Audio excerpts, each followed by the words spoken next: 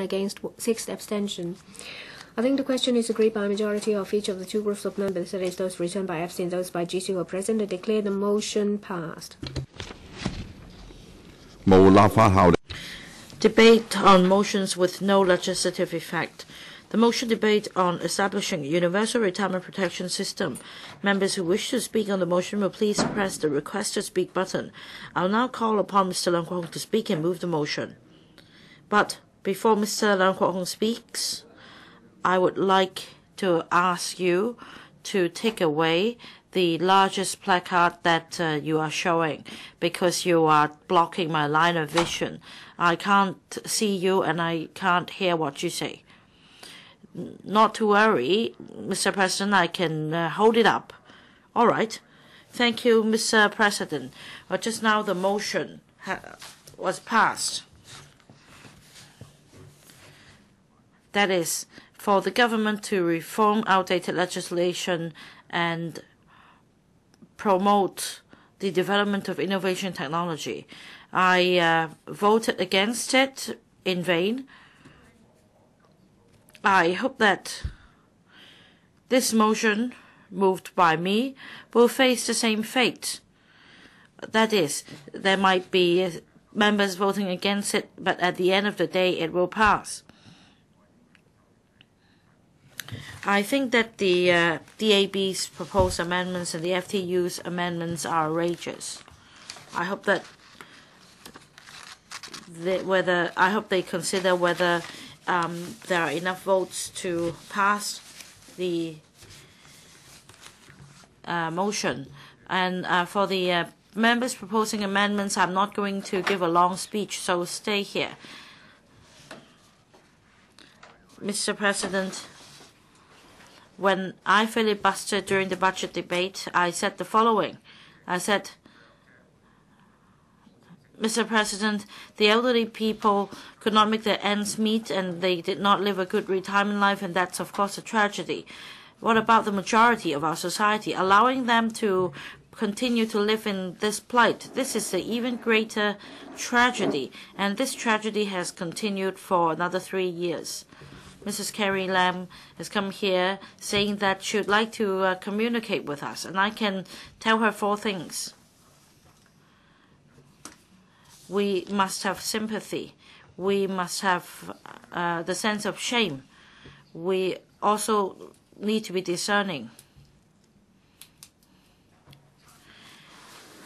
Well, by having empathy, that means when you see that somebody is facing a plight, you must help them, just like saving a child from falling down a well. And that shows that also means a sense of shame. If you are not able to do it, then you should just leave. If you're unable to do anything about it, you will feel uneased. And you need to have kindness.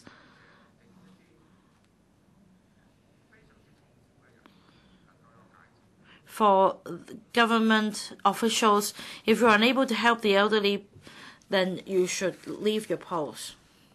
And you should also be discerning. You should know the right from wrong. Mr. President, I don't intend to continue because I'll save time for my response to member speeches at the end of the debate. But I want to say that I don't have the so-called enemies. I hope that for all the amendments proposed to my motion, apart from the amendment of the proposed by the DAB, all other amendments can be passed, because I don't mind if other amendments are passed or not. I'm going to stop speaking now. I'm going to respond later.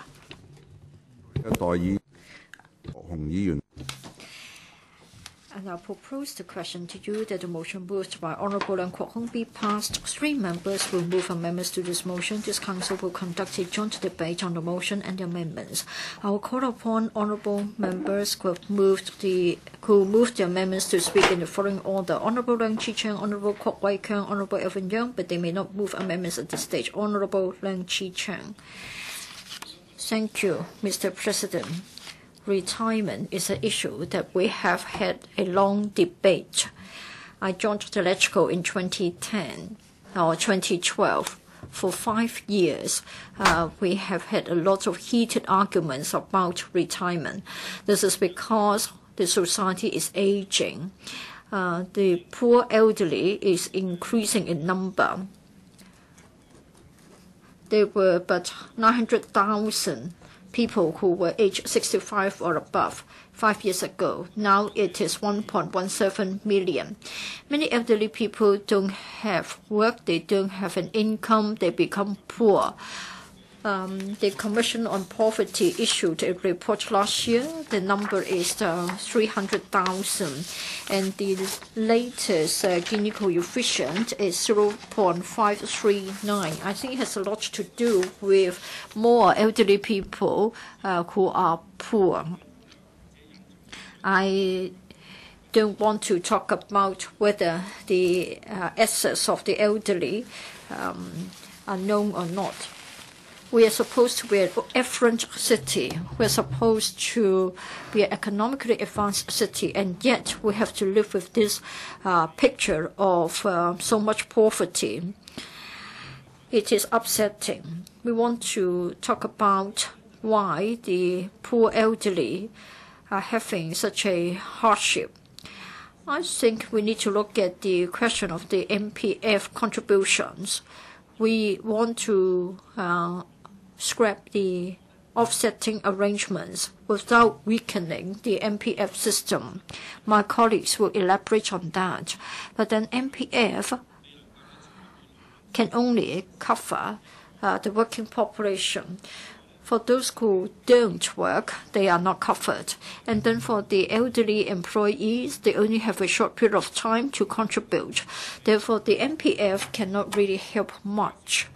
In addition, for the MPF system, the contribution rate is but 5%. To many people, this is just a small sum of money, and you can't achieve much, though you won't, of course, give it up. And therefore, whenever we talk about a universal retirement protection scheme, emotions run high, and we all expect that there will be a better protection. Now, the debate on retirement protection has been going on for a long time. The academia have also come up with different options. Political parties have also joined the debate.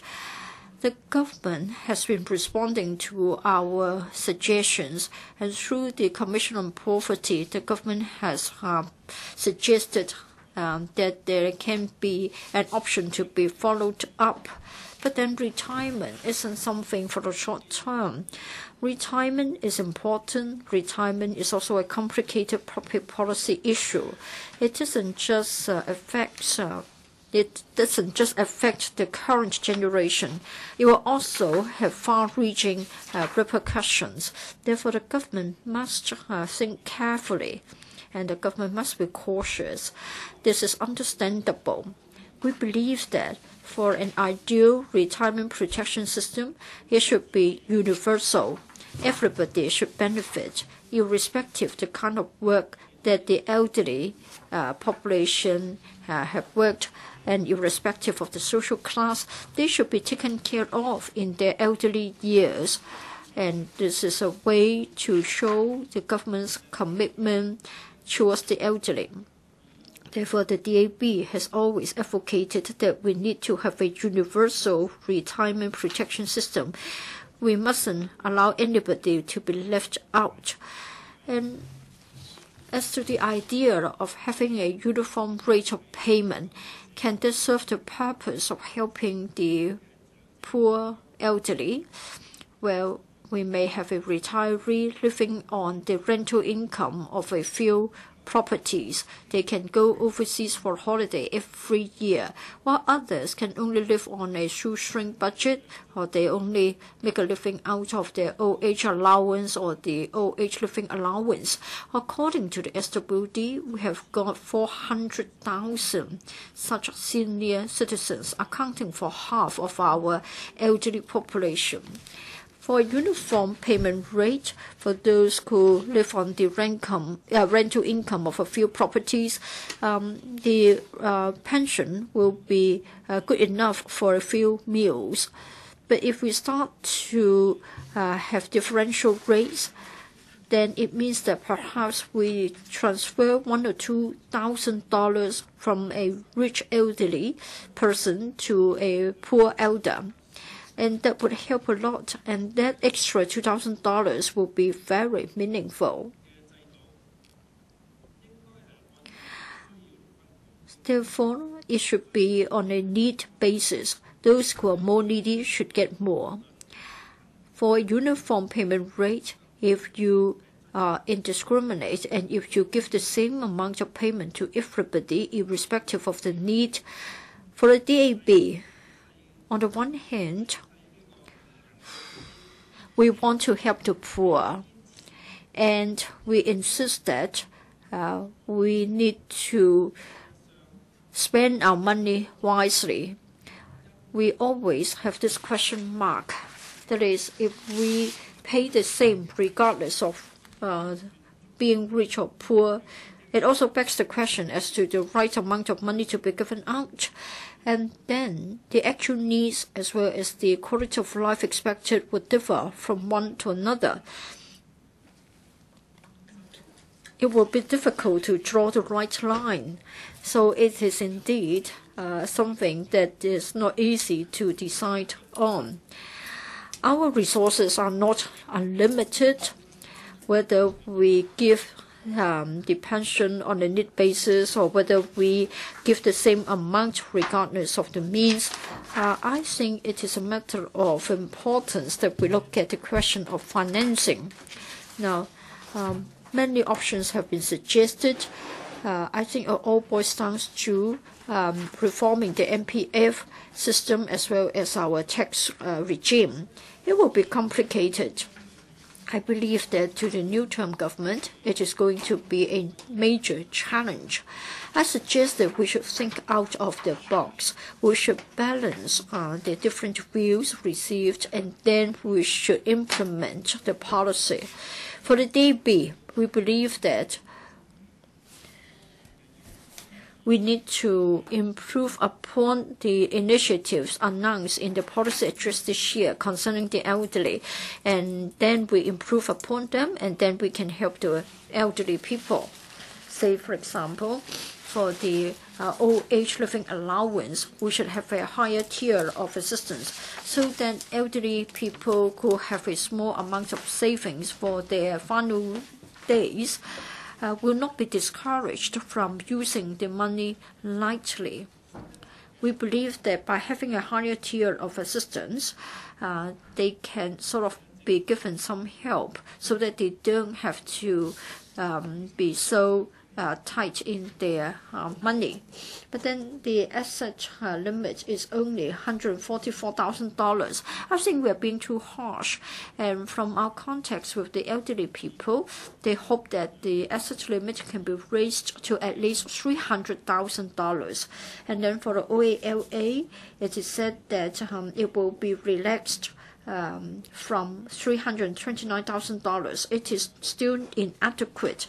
We suggest that the asset limit should be enhanced to $800,000.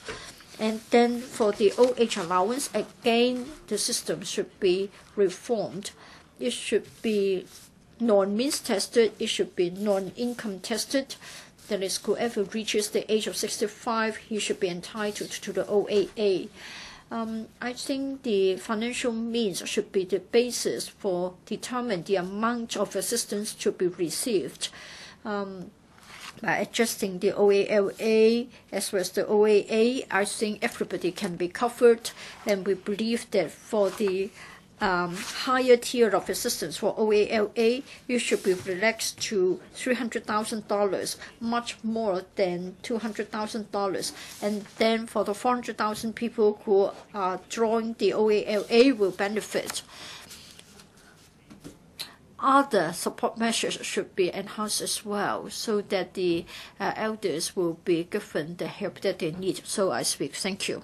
主席。本人呢過去呢一年呢 Mr. KWOK Wai-keung. In the past year was the chairman on the subcommittee of the subcommittee on retirement protection. We have a number of meetings and a number of public hearings to listen to views of stakeholders. There's a common thread of opinion, that is we want to have a universal retirement protection. And unfortunately, after the consultation was conducted by the government and at the end of 2016, when the government came to brief us that there was no specific proposal for us to consider, and people are under the impression that this is a delaying tactic. And we did look at the financing options and also the initiatives in the policy address, such as a higher tier of OALA, and also with we are not sure without the first pillar, and that is a public social benefit. Is it that the government will never consider this? When the World Bank talk about 5 pillars, the government will keeps talking about just 4 of them. So are we therefore not able to catch up with the rest of the world? Every time when we talk about retirement protection, people would describe certain scenarios: an elderly woman scavenging discarded placards and paper, and some housewives who would try to buy cheaper food at the close of the market, and then some would stay at home in order to save money. These are cases involving elderly people. The FTU started to strive for retirement protection many years ago, because without retirement protection, people can easily fallen into the poverty trap. We have been moving in circles for many years. We have wasted a lot of time. In the 1980s, we failed to introduce the OH pension, and then in the 90s, we had the discussion on MPF. We knew that the MPF system was problematic. Housewives would not be protected because there's no employment relationship, and the management fee is high, thus eroding the benefits. But if we didn't accept it, then that is even worse. And now we know that the problems are real. The MPF returns are eroded by management fees, and this is certainly not a good value for money. To enable everyone to be entitled to retirement protection, the FTU has been striving for a universal retirement protection system. Hong Kong is wealthy, and it's because the hard work of the older generation. Now our fiscal reserve stands at $900 billion, but the elderly poverty rate has gone up instead of down. According to Oxfam's report published last year, elderly people in poverty in 2016 increased from 287,500 to 332,500 in April last year. So while our public coffers are flooded with money, we have more and more elderly in poverty. The government is only competent if it can effectively redistribute wealth. Therefore, the FTU would like to deploy a sum of money which was earmarked as before the reunification as the seed money. That's the land fund with the sum of $200 billion. FTU would like to redeploy this fund for retirement protection, but the FS try to deploy it for another purpose. That is the future fund, so that we cannot use it for retirement protection. The former FS has this mentality. The elderly people's livelihood should not be protected, but the fiscals should be hoarded away as much as possible. But FTU thinks that the money should best be spent on our elderly people, because the $200 billion was generated by the hard work when there was no minimum wage. And then businesses thrive and make the profits, and they pay tax to the government, and that's why we have the $200 billion. Without universal retirement protection, these elderly people will still be in poverty. The government should provide the money should give the money back to them. They are the stakeholders of this sum of $200 billion. There are many tiers in the current retirement protection. The poorest would get the CSSA. Those with a better financial position would get the higher tier OALA or OAA.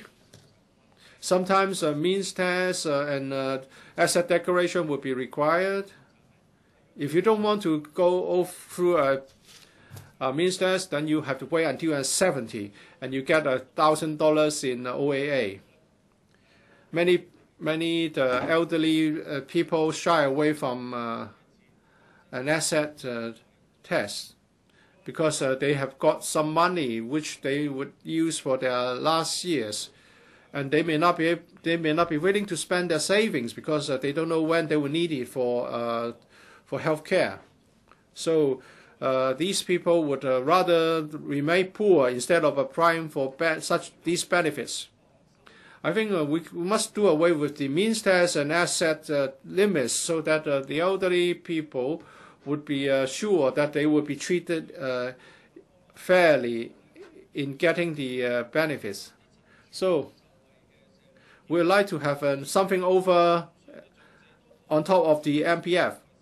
So every elderly person would get $3,500 per month, even though they may not be covered by MPF. And for example, housewives will be able to get it. And we'd like the Commission on Poverty to continue with the discussion on introducing a universal retirement protection system, because people from different walks of life are represented on the Commission, and it would be the most appropriate venue to continue with the discussion on the premise that the government is willing to talk about how the system can be financed, whether it's done by the Commission on Poverty or, as the original motion suggests, we should set up another mechanism. What is required is the change of mentality by the government. If the government doesn't want to do this, then whatever mechanism we introduce will not be sufficient, and then we'll end up with having piecemeal solutions, and elderly people will not be protected fully. Mr. Alvin YEUNG.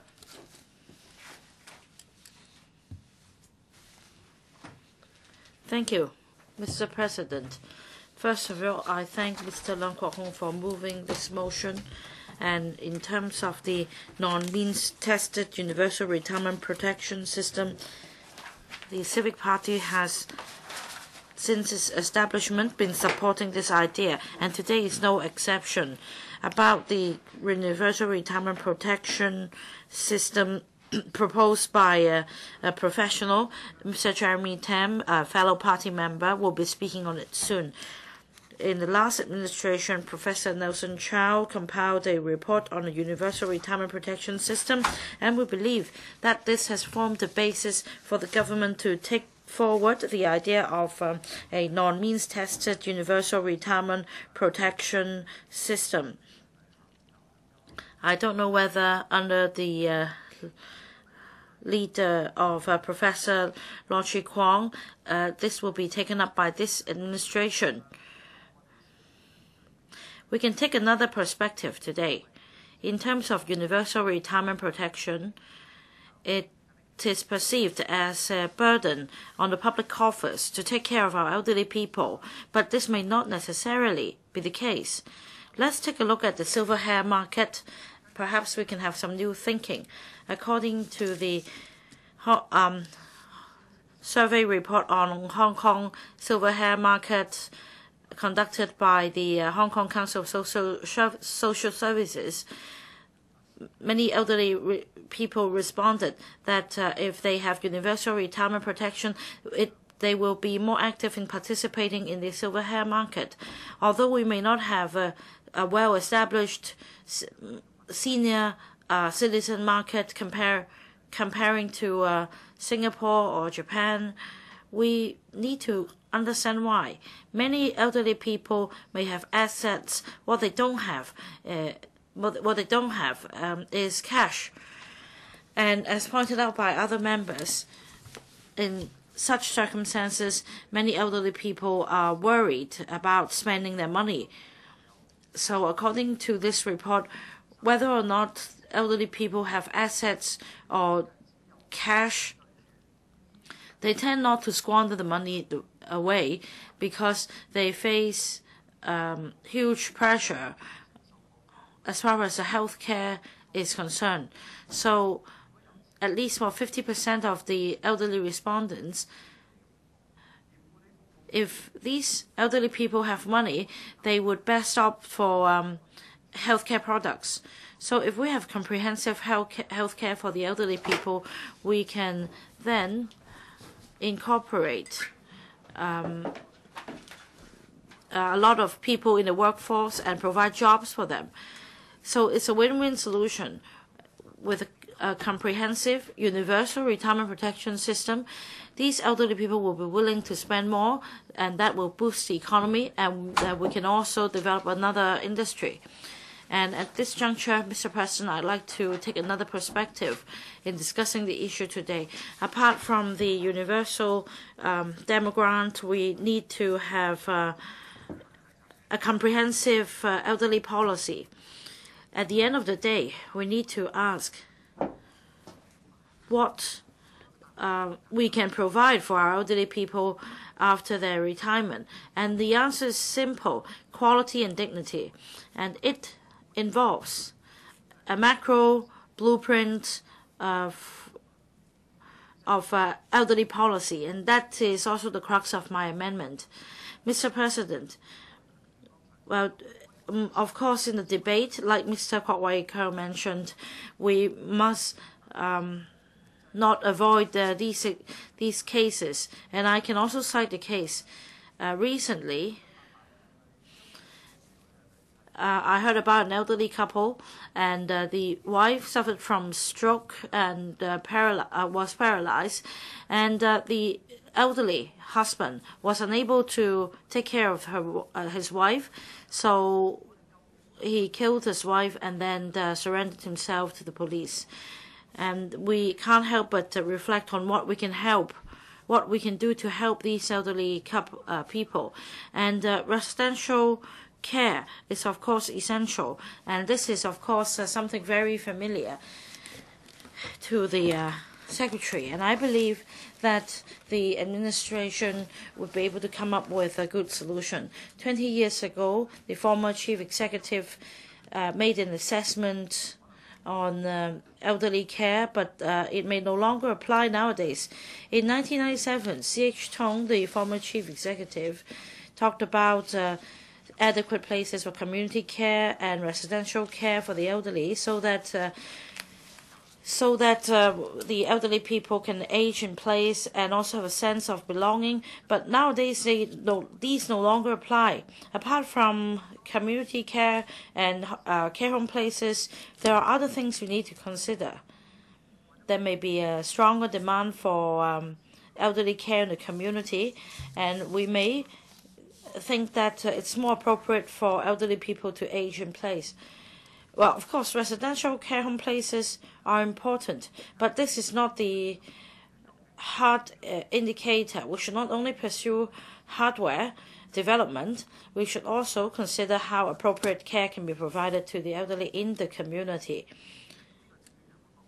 And this is the issue facing us. And this is exactly the blueprint I am referring to, Mr. President. We're talking about the strategy at the macro level to provide care for our elderly. And I'd like to talk about the 3 things to safeguard the health of elderly people. When I got in touch with some social organizations, they said that they have organized courses about life and death, and they would like to educate the public. And for elderly people who are better off, they would like to provide education for them to deal better with their assets. For example, enacting wills and 能力，例如腦退化長者嘅個人預先安排。And also making arrangements about their health care. Well, people may be familiar with wills, but not so familiar with the second and third points. For the power of attorney. 有授權書條例訂立咗，但係根據08 And this was introduced in 2009, but according to the Law Reforms Commission in 2008. In fact, during the 16 years after its introduction, the 7 years after its introduction, only 16 enduring power of attorney instruments were signed. In fact, the enduring power of attorney means that an elderly person can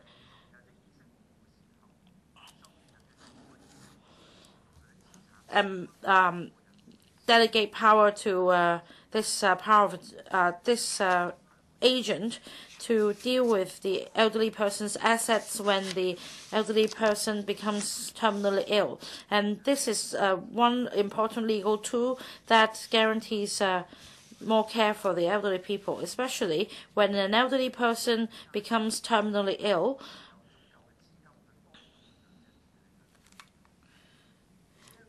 The elderly person's family members may not have sufficient assets to provide adequate care for the elderly people. And Secretary, I think that this enduring power of attorney should be widely publicized, because this can provide suitable and timely arrangement for the elderly.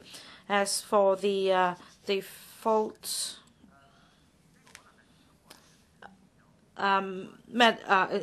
healthcare instruction for palliative care, this is even less known to the public. For this instrument, after it has been signed, there will be a default care plan for the elderly people, so that it is acceptable by the patients as well as their family members. Having said so much, I'm trying to convince the Secretary and members of this Council that what we need is not just hardware. Well, of course, we need to have more places, more hospital beds, and of course, we need to have pension fund. And what is more important, apart from this long-term objective, is to adopt a mindset that allows us to take care of the aging population at the wider level. Secretary for Labour and Welfare. President, first of all, I'd like to thank Mr. Leung Kwok-hung for moving this motion in the first legislative council meeting of the new government. And on top of that, I'd like to thank Mr. Leung Che-cheung, Mr. KWOK Wai-keung, and Mr. Alvin YEUNG for moving amendments. Today gives us an important opportunity for us to share with you the philosophy of this important issue. Well, 13 years ago, I spoke here in the legislature, and 13 years later, once again, I have the opportunity to speak to members. In 20 years' time or so, there will be one person out of three who is over 65 years old. I believe that you all agree that whilst we meet the challenges brought by an aging population, it is important to give our elderly citizens a comfortable home to spend their twilight years. In order to let our elderly citizens to be well taken care of, well, retirement protection is an important part. Currently, we have adopted the multi-pillar retirement system advocated by the World Bank. These 4 pillars are Pillar 0, multi-tier social security system, the second pillar, MPF and occupational linked retirement protection, the third pillar, voluntary savings, and the fourth pillar, public services from family support and personal asset. They are all shared by an individual, employer, and the government. Through different channels, we take care of the various needs of elderly citizens. In January this year, the policy address of 2017 announced a series of measures to enhance the retirement protection system, including enhancement of the OALA-OH living allowance under Pillar 0 by relaxing asset limits and adding a higher tier of assistance for better protection to those with greater economic need, financial need, and the waiver of fees for public health care for older OALA recipients and those with financial need, as well as a proposal of details to abolish the offsetting mechanism under the MPF. Bureaus and departments are working together to put in place these measures step by step. This government agrees with the philosophy in relation to retirement protection of the last government. That is, we should focus limited resources to those with financial need. In fact, any retirement protection initiatives will have to take into account financial sustainability, and in order to avoid bringing a burden to public finances and onto the next generation. In addition, elderly citizens have different needs. That depends on their age and physical condition, the family and financial situation. And on top of that, well, there are different needs in relation to social security, healthcare, and community care service, as well as financial management amongst different elderly people. So I do think that we have to take a comprehensive review, and I believe that we all agree that there should be an enhancement of our current system to give elderly citizens better protection. I will listen to views and I will give a consolidating reply afterwards. Mr. Michael Tien. I would like to welcome Dr. Law. He has made a comeback after 13 years. The Commission on Poverty issued a report for the sake of public consultation. The chair of the then COP was our incumbent CE. I'm sure we're going to put an end to the argument. I think we all know that we need to address the issue. First of all, in principle, whether there should be means testing. Second, if there is to be means testing, where do we draw the line? What is the amount? What is the limit? I think we all agree with the fact that this is going to be the crux of the matter. Well, for those who are in support of not having means testing, in other words, the universal retirement protection, the argument is that it is being fair to everybody and the payment will be uniform. But this is a wrong argument. For those who are in support of means testing, they are also emphasizing the need to be fair. Well, I think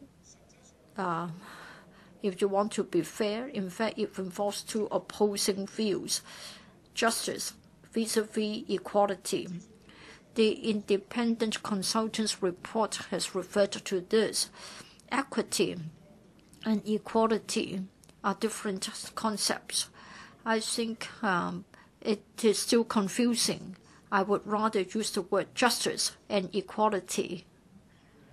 when I lay out my arguments, I think from the words themselves, you can see a difference.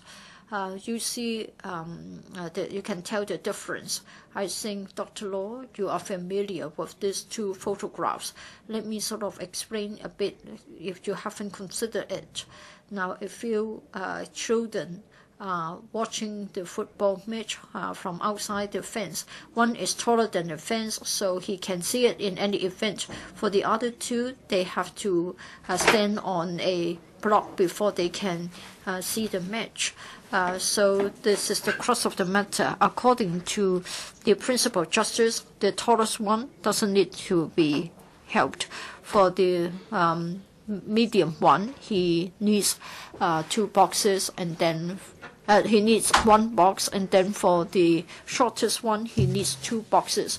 According to the principle of being equal, everybody will have 1 box.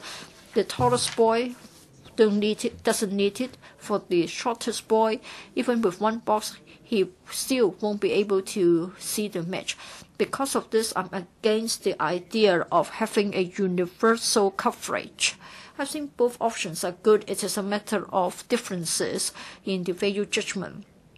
Now, if you go for means testing, it is justice. Non-means testing, it means you go for equality. Therefore, when somebody says that if we support means testing, we are being we are not compassionate enough, I think it is wrong. I just want to say that when resources are limited, we have to put them to the best use. Some will say that the government is so rich that we can think that as if we have no limits to our resources. I just have to say that I respectfully disagree with such an argument. Even if we have a lot of money, we still need to spend money on other places, on other areas like UGC places, dental care, places in different sorts of homes for the disadvantaged. I have a long list to go down, and then we have to look at the question of financing. Now let me talk about public finance.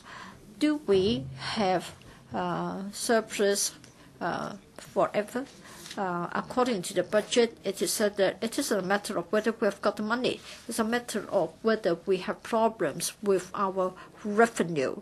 For the past 10 years, there were huge fluctuations in our land sale revenue. Year 2008-09, $17 billion. In the year 2016-17, over $120 billion. Between 1998 and 2004, we had the financial crisis, the internet bubble, etc. And then for 5 years in a row, we had a fiscal deficit. From such information, we can see that there are few characteristics. A lot of fluctuations, the number of taxes is limited, the taxpayer is narrow, and the predictability is low. So sometimes we may find that we're rich, but another moment we may be poor. So I think it's better to adopt the affordability principle. I think we need to have a more progressive income tax. We should impose a tax on vacant properties, and we should also have a progressive tax on luxury items. In other words, we need to practice justice when it comes to distribution. We can't, and we need to be fair. Now, for the asset limit, the government's proposition is $80,000. No one has said that this is a good idea. At first, I thought that it was not good. It was too cruel. Now, I think that it is indeed very, very harsh. Dr. Law, I think you have heard me when I spoke at the commission meeting.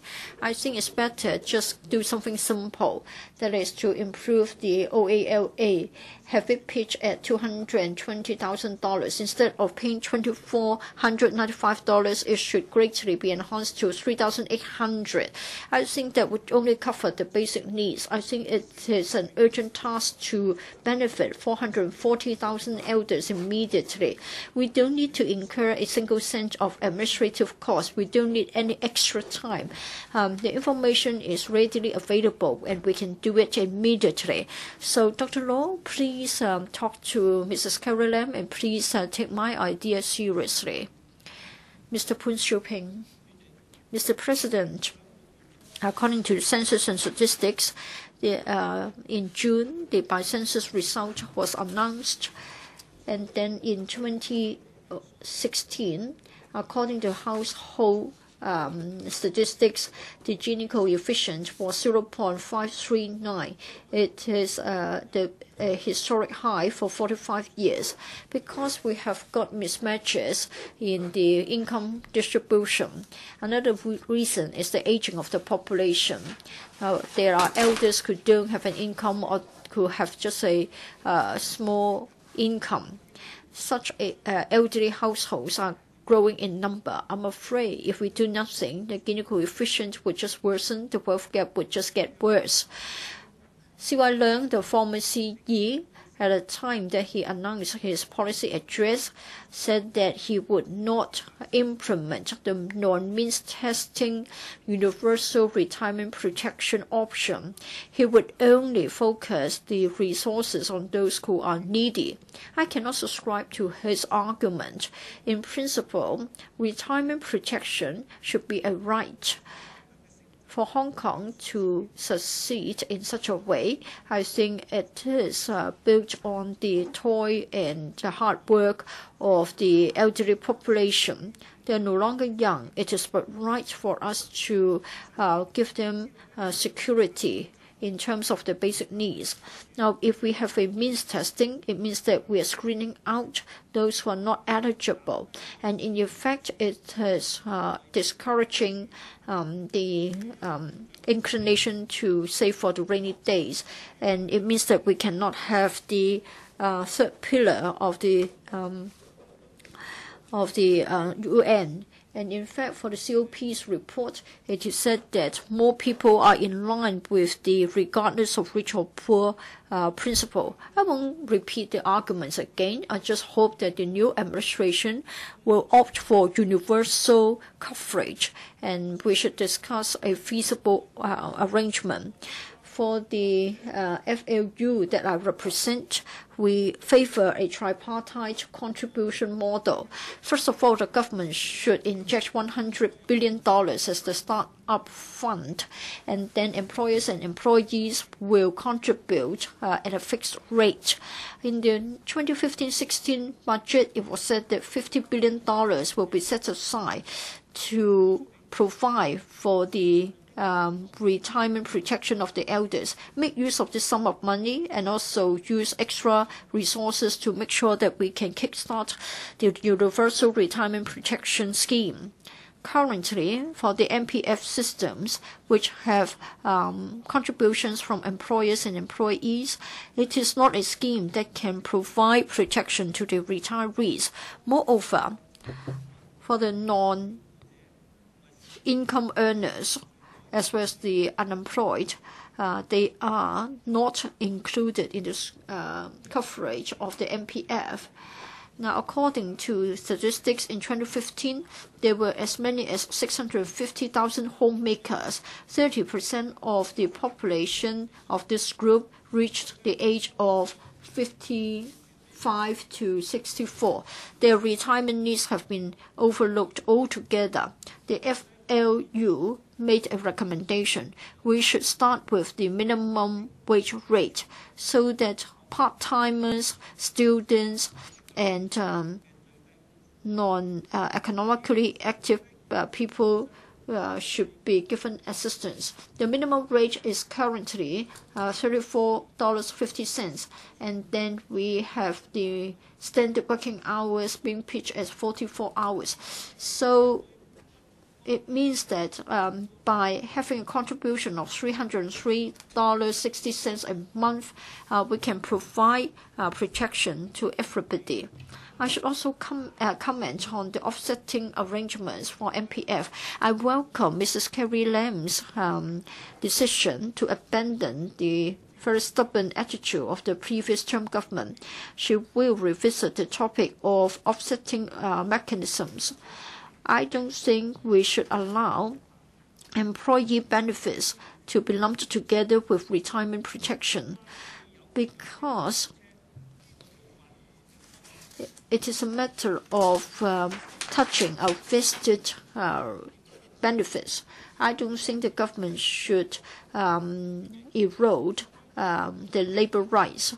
Hong Kong is an affluent society. We live in a metropolis, but behind the facade of affluence, many elders live in a society in very poor working conditions. Long working hours, low income has rendered them very vulnerable. I think we do owe them a lot. We need to have universal retirement protection so that the elderly people can enjoy a good twilight period in their lives. Dr. Cheung Lai-wan.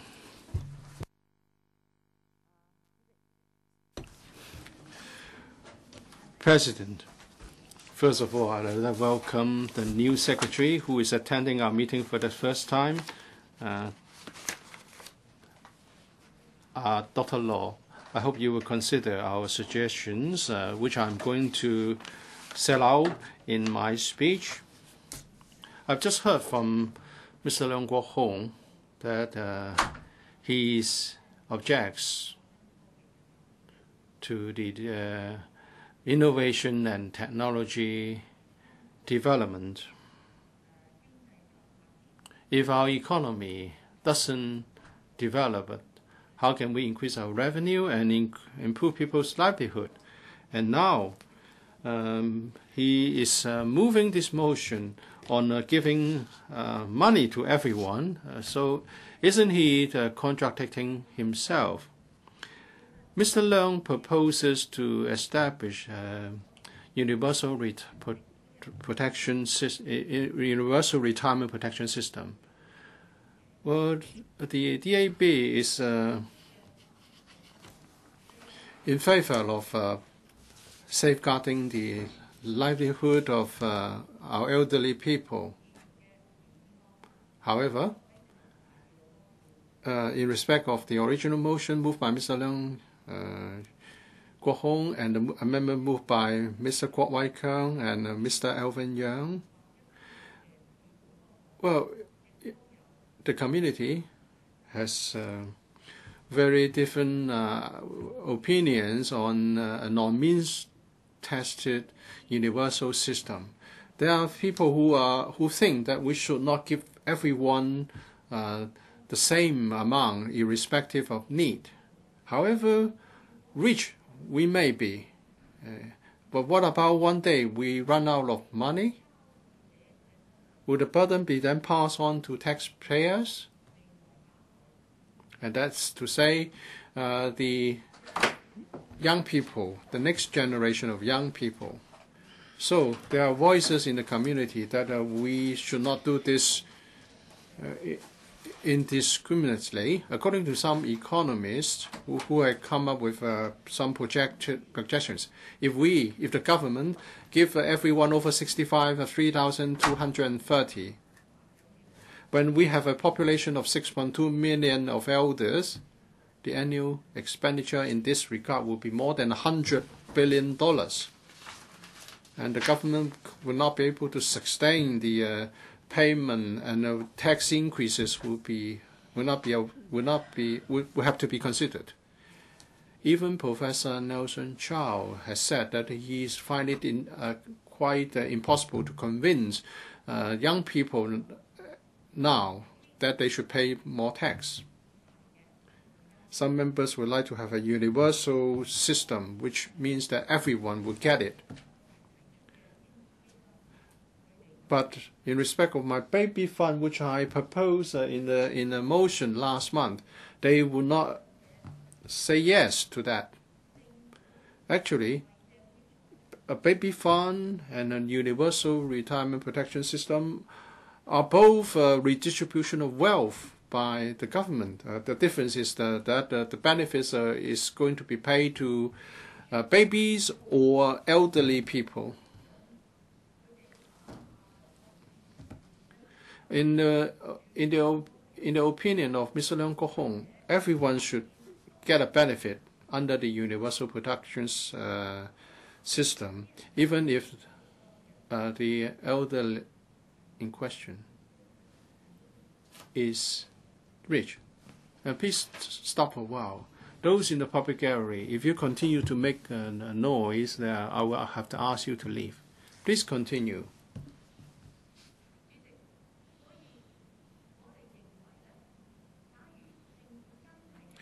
If the government wants to make sure that the elderly people would lead decent living when they're old, why don't we prepare in the early stage? Under the babies fund concept, we only need to spend 1/10 of the amount.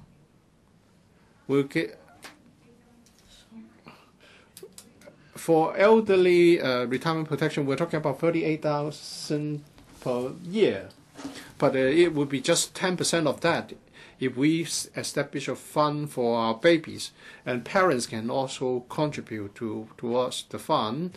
And then when they reach the age of 18, they can use the money for further studies, higher education, or buying a home.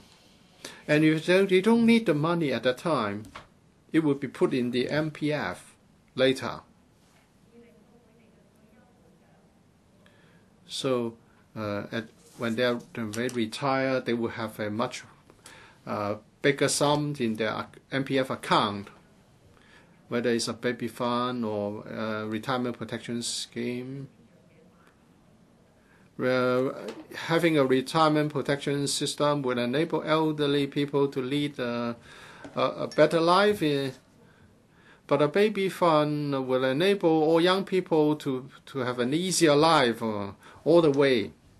So why not?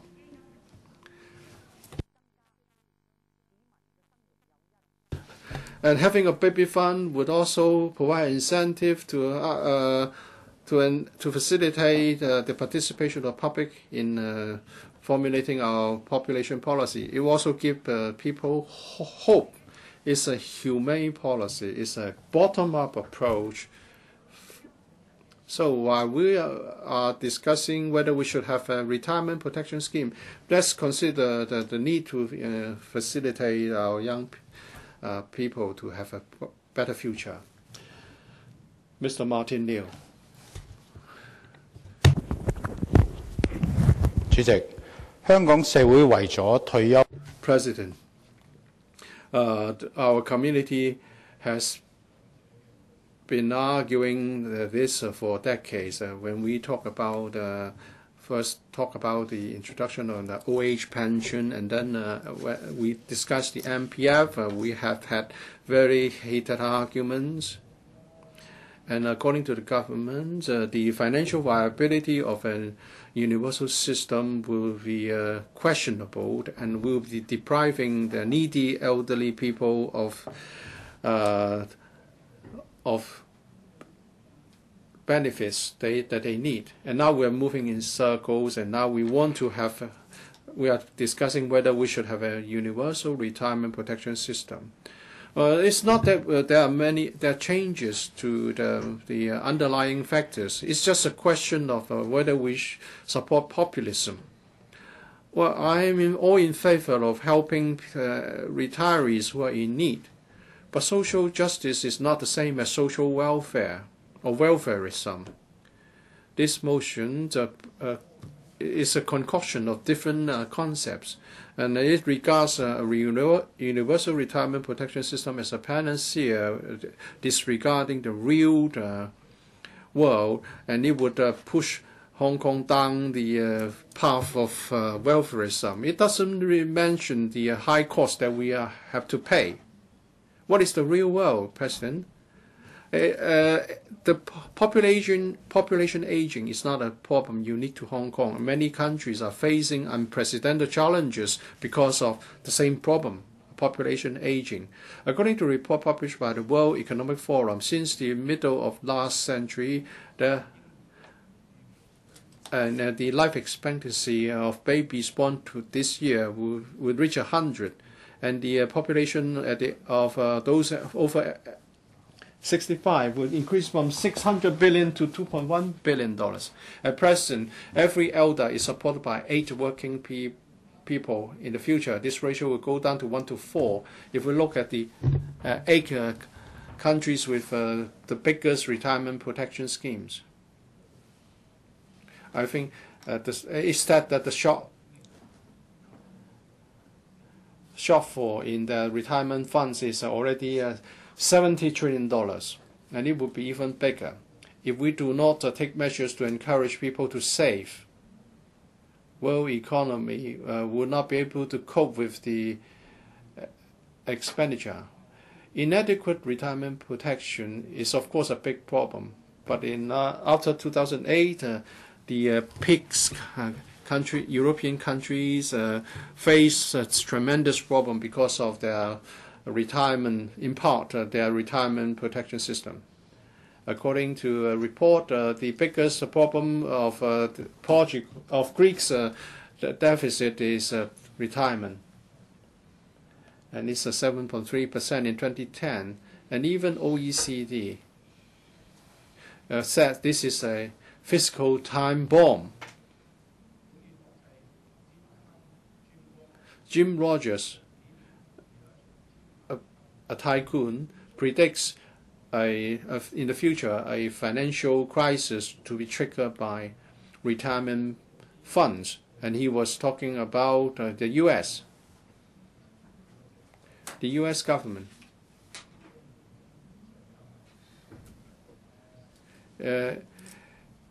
is still not able to pay for the shortfall of $1 trillion, or 10% of the total.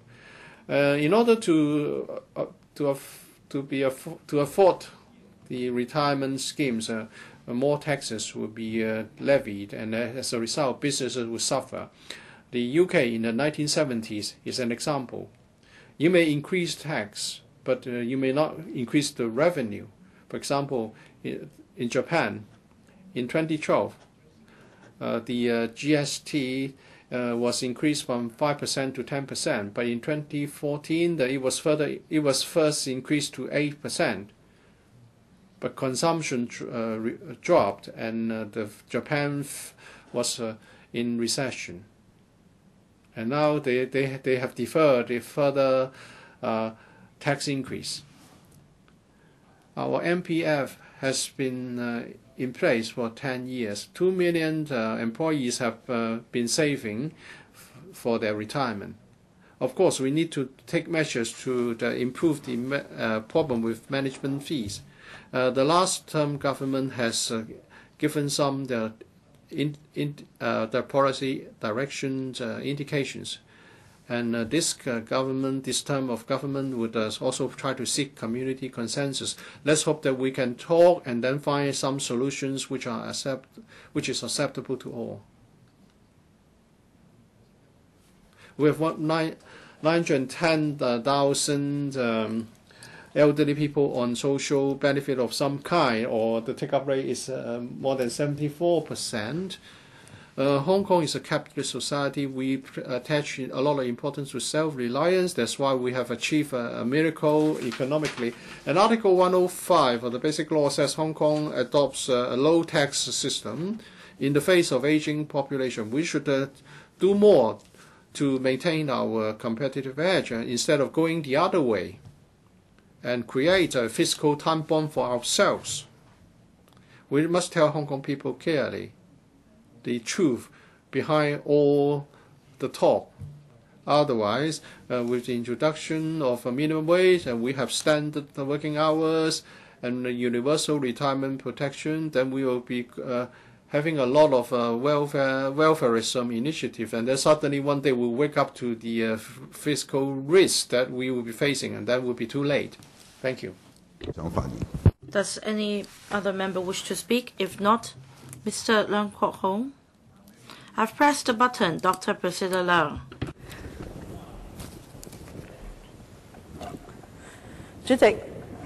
Mr. President, over the past few years when we discussed the budget, we urged our financial secretary to be forward-looking, to be visionary, and the initiatives should be feasible. Today, the motion debate is on establishing a universal retirement protection system.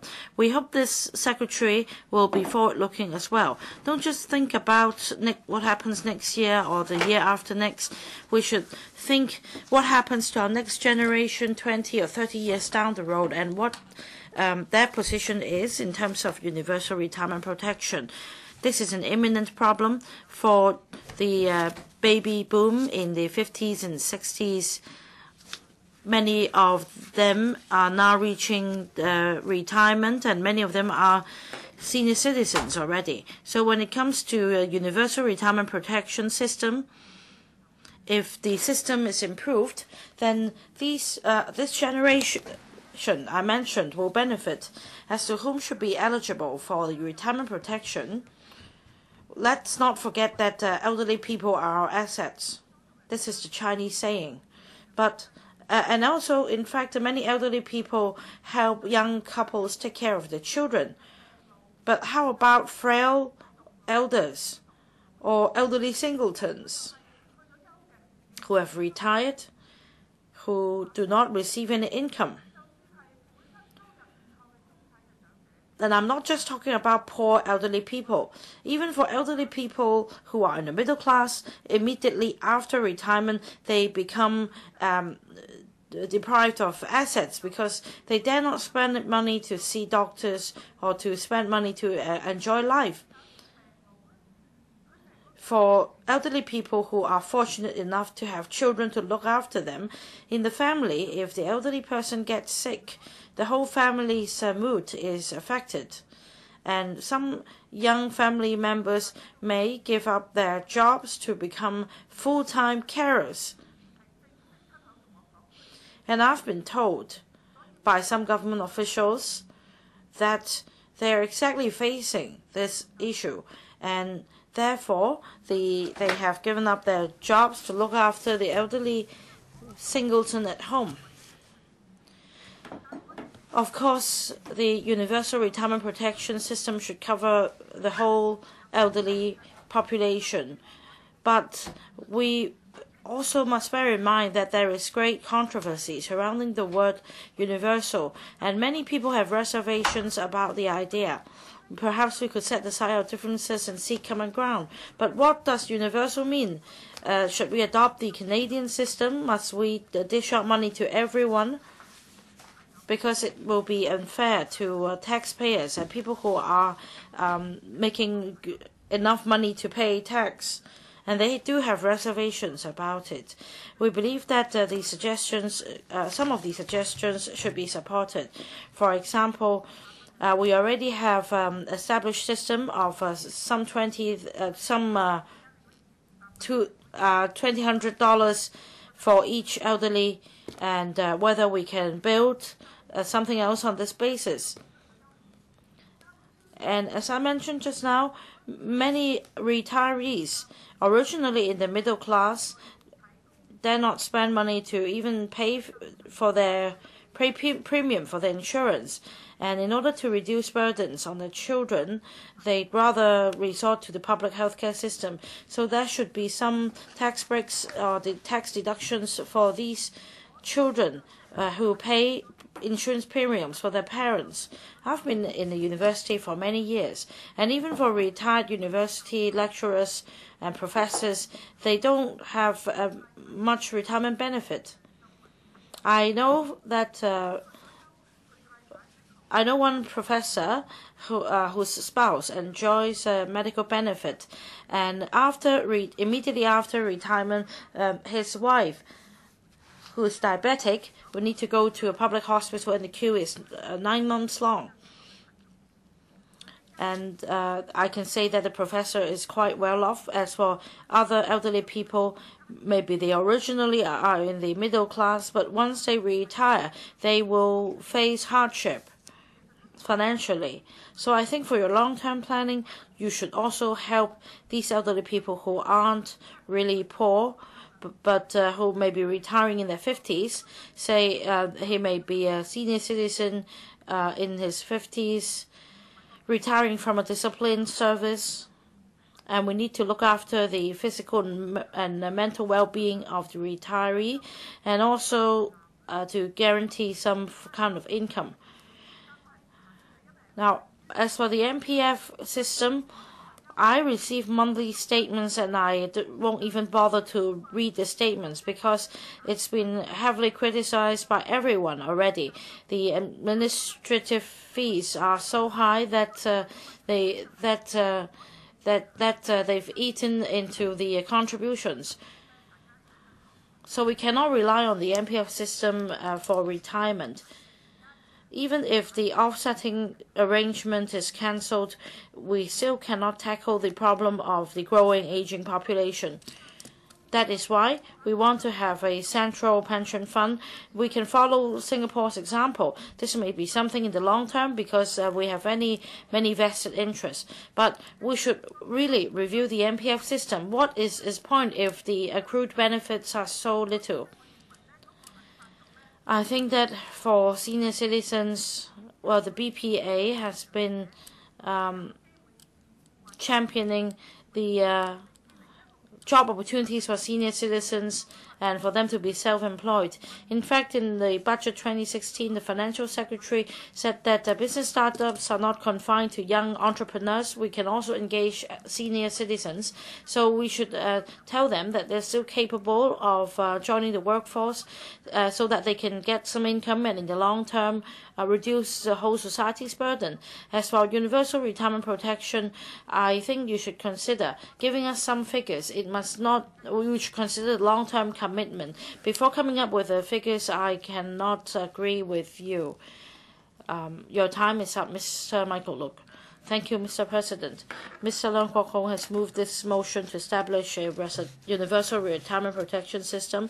I think that this is a good move because for retirement protection, we're protecting our elderly people. We're also giving hope and security to young people in terms of their life in the future. At the moment, poverty is very severe in Hong Kong. The Gini coefficient was 0.539, the highest among advanced city economies, and it's also a record high in Hong Kong. The problem of poverty is so serious, and one of the reasons for that is poverty among the elderly, because when elderly people are in the adult age, they have lost a stable job and they do not have a stable source of income. They rely only on government subsidy or perhaps a contribution from their children. And many elderly people live below the poverty line. Now, these elderly people have contributed their lives to our society, and yet they really suffer a lot after retirement. They need to some of them become scavengers, and some of them face different hardships. Well, I want to point out that in terms of our welfare spending, the government does have some commitment. For example, the total spending has increased by 70%, and we also have the higher tier of higher rate old age allowance. And in the last administration, the old age living allowance was introduced along with the poverty line. But we should consider whether retirement protection is a welfare or is it policy. Since Secretary is here, I'd like to say this to the Secretary. It is an elderly person's right to enjoy retirement protection so that an elderly person can have a dignified life after retirement. In Mr. Leung Kwok-hung's original motion, one of the suggestions is to enhance the MPF system. We believe that this is an important issue, and an imminent one, we need to improve the MPF system. And one way to do it is to do it as soon as possible. And I say it 3 times. Cancel the offsetting arrangement as soon as possible. You must do it as soon as possible. I need to say it 3 times. And the government has actually taken this up towards the end of the last administration. The extensive consultation was conducted, but then the labor sector does not agree to the idea of reducing the ratio of the SP-LSP entitlements in order to have the offsetting arrangement cancelled. And yesterday, Mrs. Carrie Lam, in the question and answer session, also mentioned that all the views collected would be reconsidered, but there must not be any delay. The administration may be making a greater commitment. But still, I think the business sector should also shoulder the burden as well, because the public has no confidence in the MPF system. The MPF system has lost its objective or the function as one of the retirement protection pillars. And last year, $30 billion were used in the offsetting arrangement, and the money was used as contingency provision for the purpose of offsetting. And one other criticism people usually have towards the MPF system is the high administrative fees. One reason is that it's not fully portable, and is indirectly related to the issue of offsetting arrangement, because the money has to be locked with the employee's contribution account. As long as the offsetting arrangement is not cancelled, we can't have full portability of the MPF accrued benefits. And that is why the government should show more determination and commitment to tackle the issue of the offsetting arrangement. The administration should come up with a proposal that can really safeguard the interest of the labor sector, and something that we can accept, because after all, the majority of society are employees, so the labor sector represents the interest of the majority of the public. And even if employers are required to pay MPF contributions, we're talking about less than 0.4% of the labor cost every year. I understand that as the business sector is paying record high profits tax to the government now, we believe that the business sector has the means to absorb it. Not to mention that there will be transitional measures and other measures to tide the business sector over the difficulties. I appeal to the business sector once again to make more commitment and take another step towards cancelling the MPF offsetting arrangement. Please don't digress, and please don't go off the track and try to confuse us and play the delay tactic in abolishing the MPF offsetting mechanism. Finally, I'd like to talk about I'd like to talk about retirement protection. Sometimes, the FTU supports non-means tested retirement protection. Some people may put retirement protection against long-term infrastructural investment in government projects. I don't think that these two are contradictory or mutually exclusive. In order to have long-term economic development, we need to have a long-term economic drive. We need to strike a balance. Your time is up. Mr. Siu Ka-chun.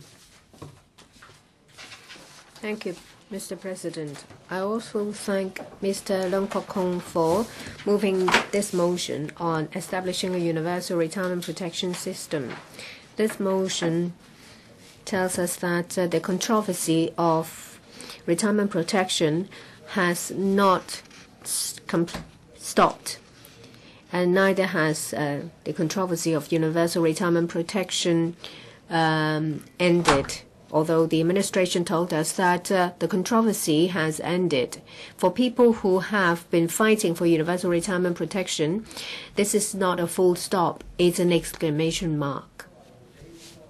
Mr. Lord Chi-kwong, you are a teacher in the social welfare department of the university. You're a member of Commission on Poverty. You are also a member of the Community Care Fund. Today, for the first time, you come here as the Secretary for Labor and Welfare to respond to our motion on universal retirement protection system.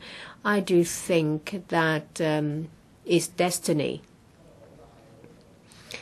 I should call you Secretary instead of CK. When it comes to education and work of the LegCo, you are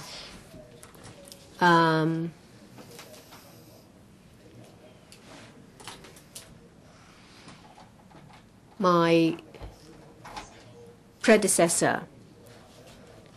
I said to journalists that you are an able person. You have a very well-developed left brain, and I hope that your right brain will be equally developed, because left brain is about logic and computation.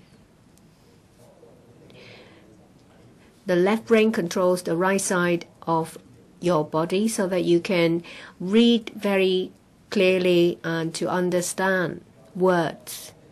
But now we have entered an era of right brain, that is empathy, experience, sense of design, to control the left side of your body, to read between the lines. When it comes to empathy, Mr. Law, I would elaborate. Living from hand to mouth. Have you any experience? In Hong Kong, people don't starve to death, but a lot of grassroots are worried about putting food on the table for the next meal. In 2014, Hong Kong UN, Hong Kong CSS conducted a study, and it found that over 36,000 people in Hong Kong cannot eat 3 meals. Every day they live in fear. One of the people are poor elderly people, and it has excluded a lot of hidden cases. I have come into contact with a lot of elderly people. Some of them would make 3 meals out of 1, and they will wait till the evening to buy bargain vegetables, and they want to save maybe $10 to pick leftover and discarded food. Some elderly people would choose pork bones, so that they can make more out of it. When they go to fast food shop or food court in Dragon Center, I think you can see elderly people eating leftover of other people, and they will pay attention to free meals, soup kitchen. Don't think it's an easy task, because in order to save $30, they will have to wait in rain or under fierce sun for 4 to 5 hours. Mr. Law, what would you spend? What would make you spend 4 to 5 hours in the rain and under a fierce sun to do? It may only be $30, but in every district, about 1,000 or several hundred elderly people will spend that much time exposed to the elements just to save $30. There is a group of elderly people who are more proactive. They would wait outside MTR entrances to wait for free newspapers, to scavenge in back alleys. I've come across a 93-year-old woman who would push a trolley of cartons from Shengshui to Fanling to sell to a recycler. it would take her an additional 1 hour. She would have to push a trolley, difficult to control, uphill, and cross the road. Is very dangerous. Is this your elderly care plan? A lot of Hong Kong people don't want to get benefit. And some elderly people will feel ashamed to get benefits.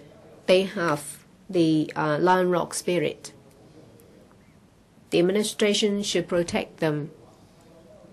But some people still say that, well, if you can work, you should be self-reliant. So these people, instead of asking for help, try to work. A 90-year-old cleaner worked as an outsourced cleaning worker.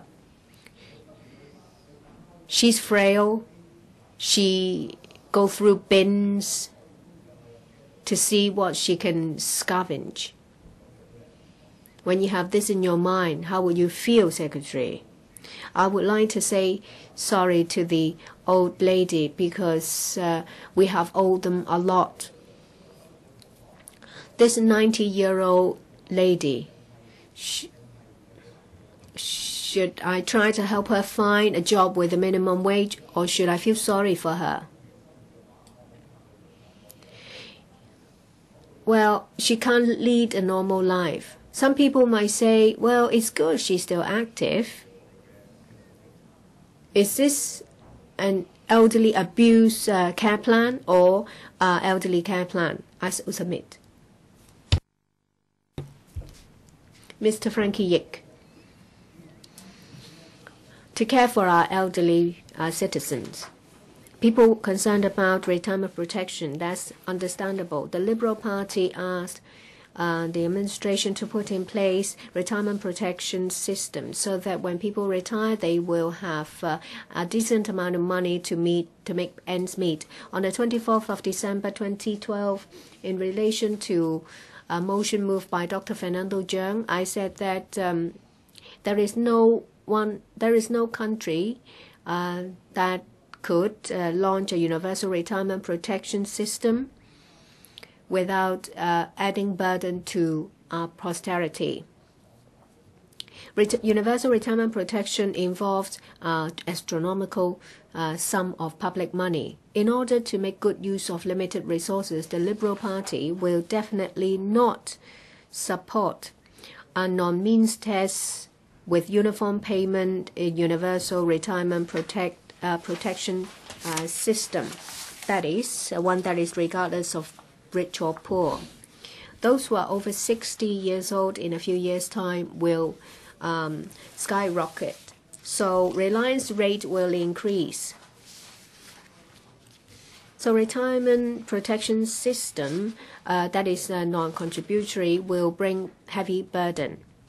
The responsibility of retirement protection has been shifted onto the business sector. This is unfair. So the Liberal Party opposed to proposals that enforce further participation of the business sector because a lot of micro and SMEs have already taken up responsibility, has already have to pay a large amount towards salary.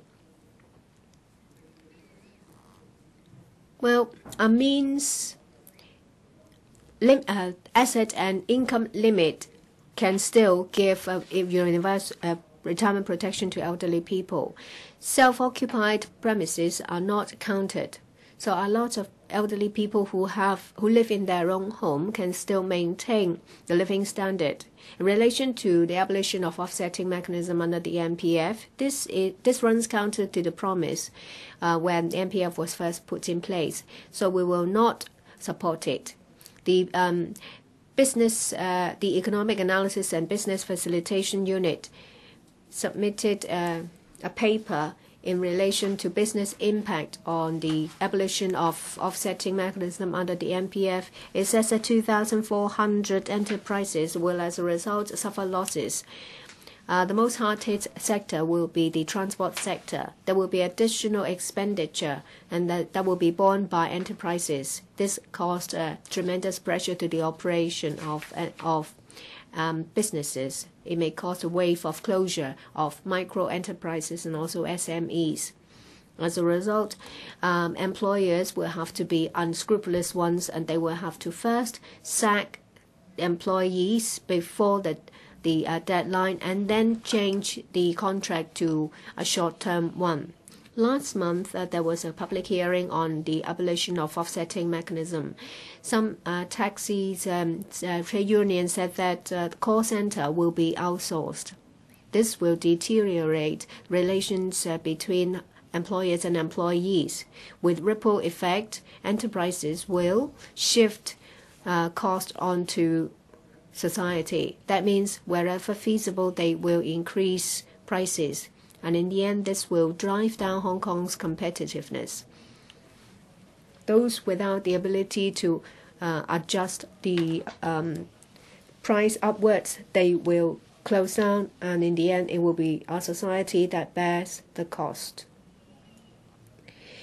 To improve retirement protection, to care for our elderly citizens, the administration should improve various elderly care policies, say, for example, the OALA, and provide tax allowances or deductions.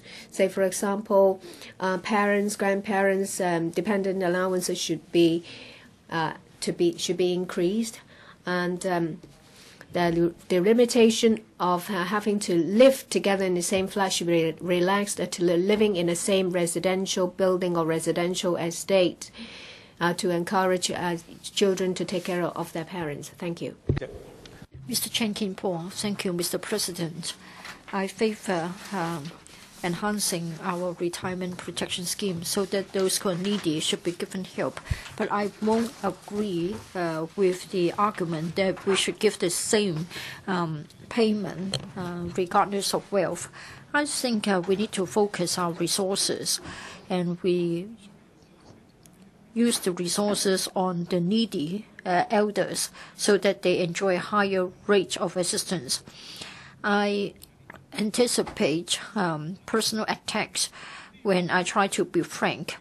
There are lawmakers who are obsessed in their own world, who like to use abusive words. I think that they are bound to fail. Some would also start to say that functional constituencies should be scrapped, saying that we are blocking the elevation of poverty. As you know that most of us are professionals, or we represent different sectors and industries. We have been supporting and driving the economic development of Hong Kong so that we have more money in the public coffers to help the poor. So if you talk about scrapping the FCs, I think you are confusing the arguments. I think for filibustering, which is personal rather than based on the topic discussed, it means that we'll be dragged and then we won't have money to help the poor. After I've made this remark in a moment, I will foresee vicious attacks against me. I won't have a chance to respond because I won't have the chance to reply. I hope the relevant lawmakers won't have any illusion that they are in the right. I just want to say that when public finances permit, the needy elders should be given a higher rate of assistance. For means testing and asset testing, I think we should be as generous as possible so that the needy will be covered. And the government should assure us that when there's economic growth, the rate of assistance should also be increased, including the non-means tested old age allowance. For the question of offsetting mechanisms of the MPF, I have an open mind. I hope all the stakeholders will sit down and talk about it.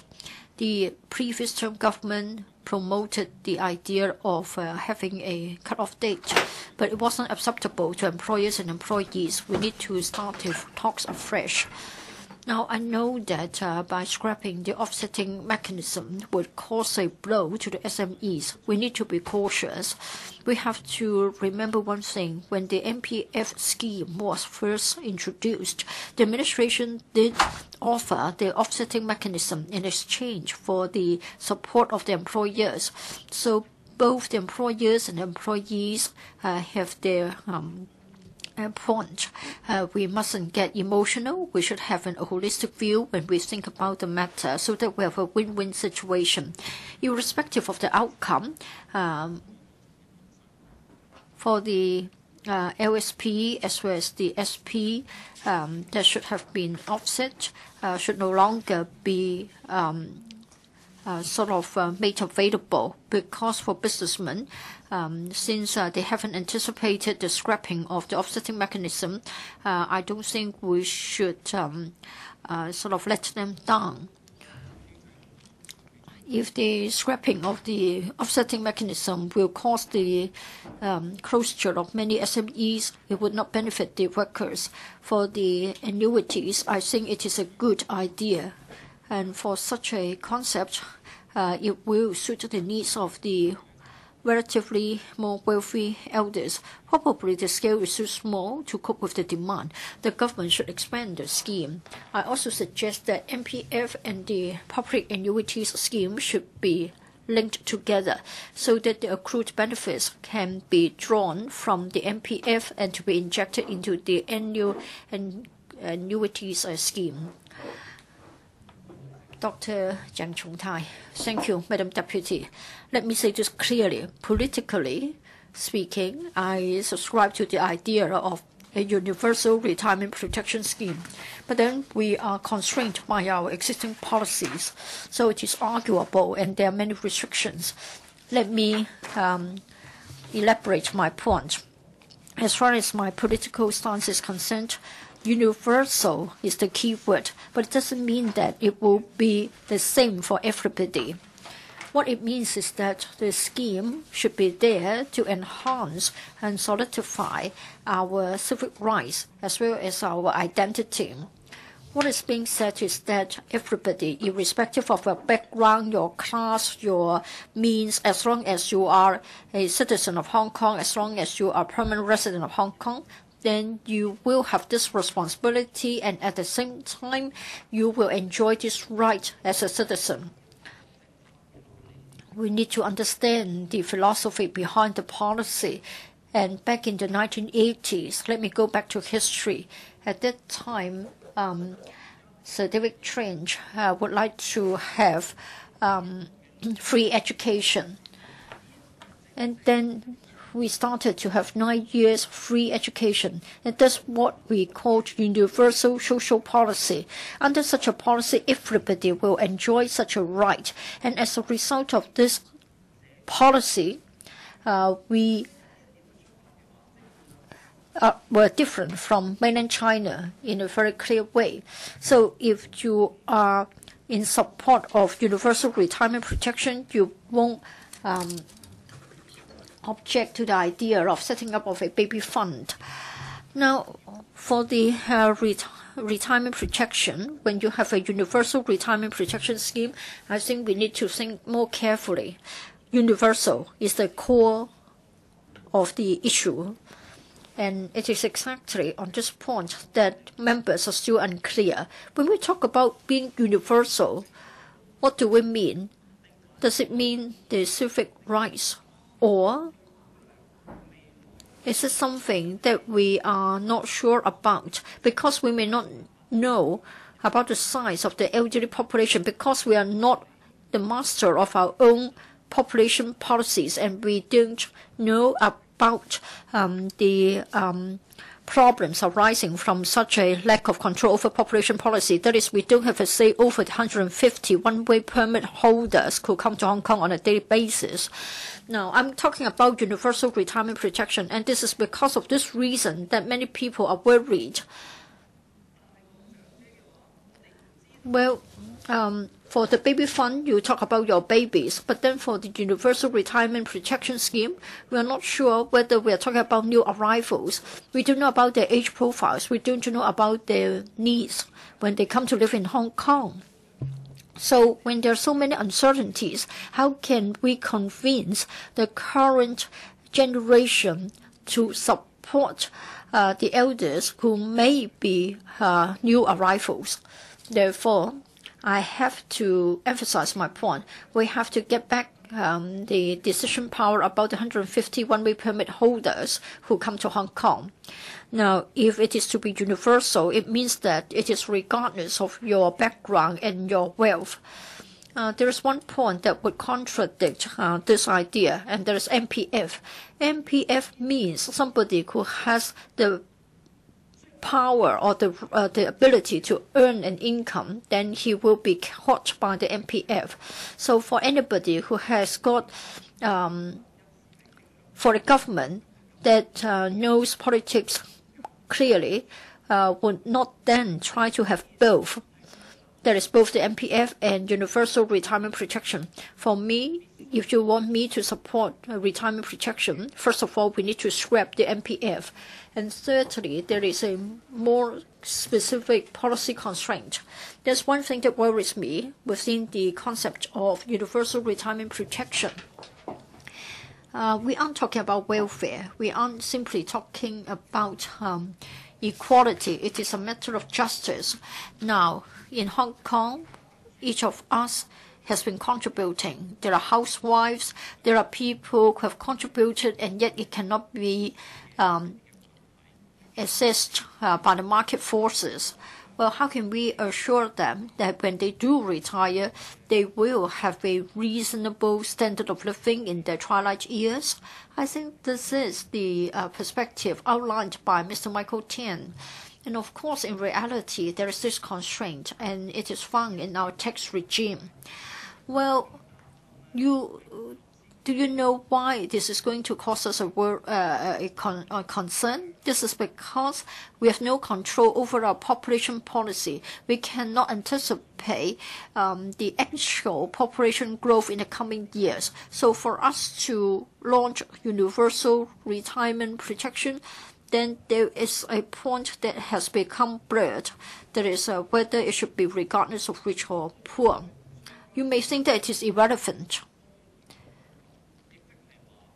Now, we have to highlight the principle of justice, and we want to launch the scheme. And actually, I'm advocating a progressive tax system. The more you can earn, then under the system, you should contribute more. In other words, through universal retirement protection, the government is actually carrying out wealth redistribution. That's why it takes me to my third point about the constraints. The local government hasn't got a long-term vision for our development. We have never thought about our younger generation. They have to think about lots of uncertainties. Say, for example, one day they may not be able to take care of themselves when they grow old. I think the government should take care of that in terms of the long-term plan for governance. Now, for today, if you want me to say yes, there are a few prerequisites. First of all, scrap MPF. Second, we need to have to say over the one-way permit arrivals. Thirdly, a progressive income tax. Mr. Andrew Wan.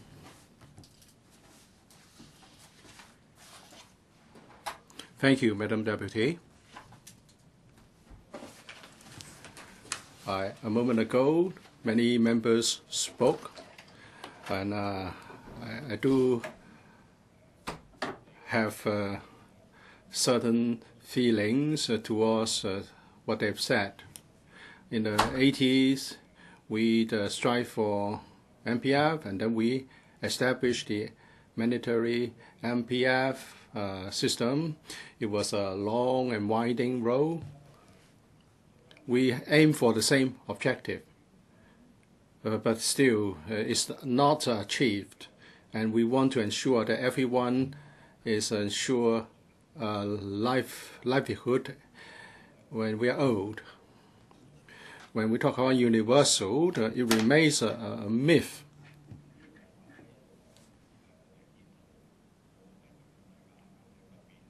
In the real world, in the community, as some members have said, some elderly people are having a hard life. Some of them have to eat leftover foods in a McDonald's. or to get food from welfare NGOs, or to get some assistance from kind-hearted people. I believe the secretary knows about this, and he will be saddened by such news. And in particular, what would this do to the self-esteem of elderly people? The secretary is a senior to me in many aspects, whether it's in politics or in education. We have about 1 million elderly people. 300,000, more than 300,000 are in poverty, or 30% elderly poverty rate is twice the normal rate for the rest of the population. So there's no need to argue about this poverty problem. According to a thematic report from the CNS department in 2016, the Gini coefficient has increased from 0.537 to 0.539 in 4 years. So it's moving towards the 1, the most extreme case of wealth gap. So we have a serious problem of wealth gap. Some people would argue that we should not look at this coefficient because maybe all of them have seen improvements, and therefore because they have made improvements, the less wealthy will become relatively poor. Well, this is really an unrealistic view divorced from the reality, because you can see that many elderly people are having a hand-to-mouth existence, and they always find it difficult to have ends meet. The secretary has referred to the 5 pillars. There's no need for me to repeat what they are, but I would say in Hong Kong, all these 5 pillars are quacked and are insufficient.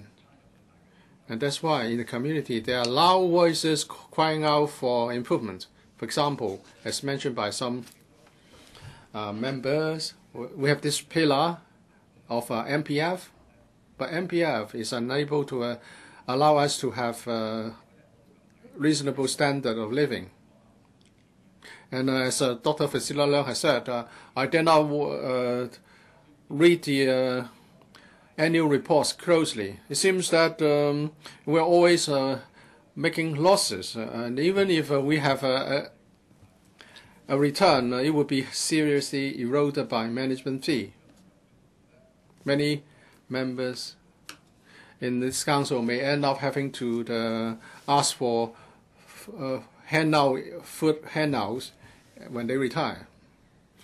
Our secretary is a smart and intelligent person, but the secretary will also understand he's not the only intelligent person in the world. We have an alliance striving for universal retirement protection scheme. I think the secretary knows them, and there's a proposal backed by 180 scholars in various fields, including social welfare. And these scholars were like, well, the government used to talk about $50 billion, and now the seed money amount, the amount of seed money required will be $100 billion. Notwithstanding that, according to Mrs. Carrie Lam's remark yesterday, problems with money are no real problems. $100 billion is just a small sum, a small drop. We have so many white elephant projects, and we're spending so much on those.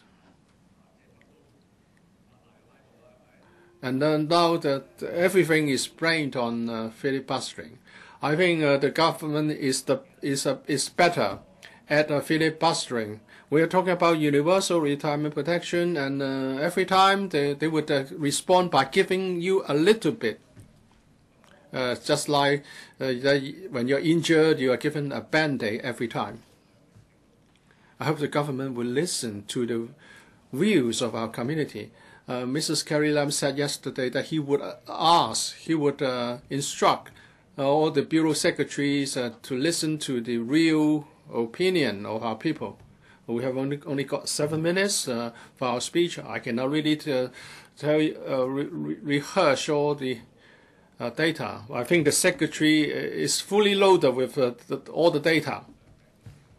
So apart from making rational calculations based on data, we should also take a hard look at the reality. And I have two expectations on you, Secretary. Dr. Lau Siu-lai, I rise to speak in support of Mr. Leung Kwok-hung's motion. And according to many members, I'm going to support the community proposal of 2064.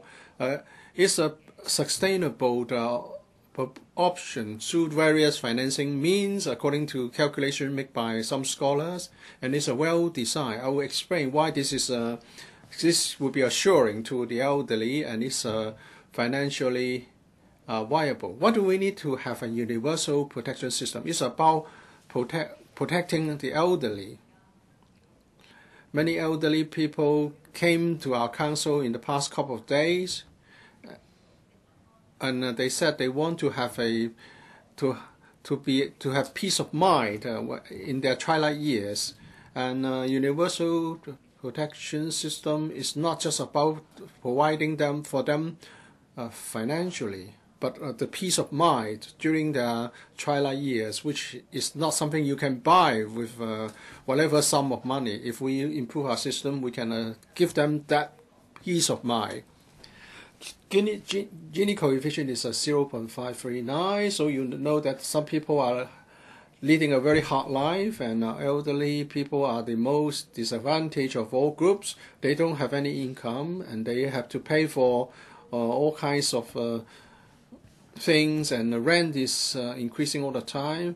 Many elderly women and men cannot even afford to have 3 meals a day, as Mr. Siu Ga-jun has said. Those who have visited us recently are cleansing workers, and they have told us they have only got 1 main meal. They can't afford to have 3 meals. So because of the high living costs, and to them, a cup of milk tea costing more than $10 is quite beyond reach, quite unaffordable. So can we bear to see that this is the kind of life our elderly people are leading?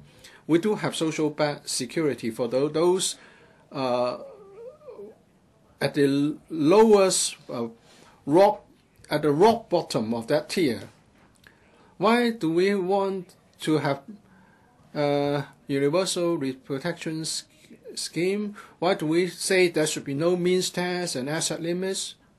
The government says that we need this because we need to concentrate on helping the poorest of those elderly people.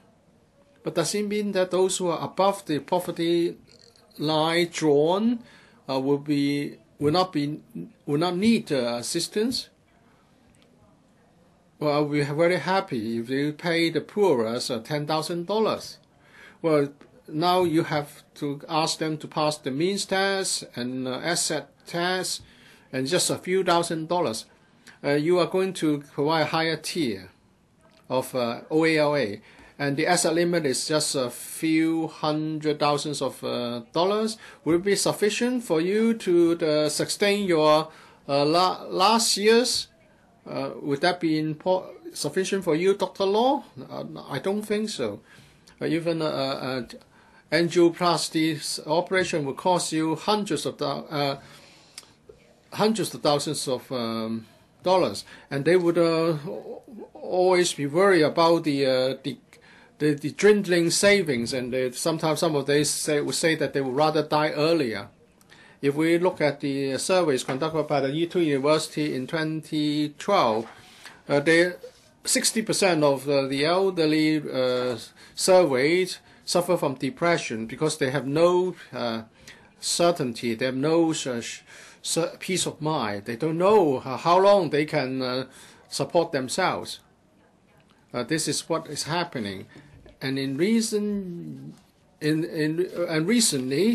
an elderly woman was prosecuted for hawking by selling some cardboard paper to the domestic helpers. Why are they scavenging the